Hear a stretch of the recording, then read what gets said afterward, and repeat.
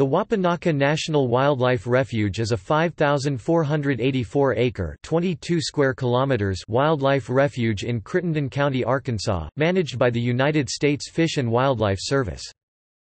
Wapanocca National Wildlife Refuge was established in 1961 from land acquired from the former Wapanocca Outing Club, which was a prestigious hunting club formed in 1886.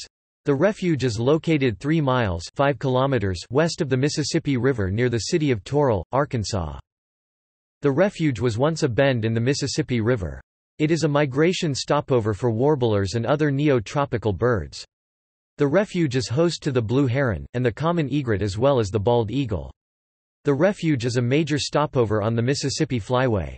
Wapanocca consists of 600 acres (2.4 square kilometers) of open water, 1,800 acres (7 square kilometers) of swampland, 500 acres (2.0 square kilometers) of bottomland hardwood, 1,200 acres (4.9 square kilometers) of cropland, and 400 acres (1.6 square kilometers) of grassland.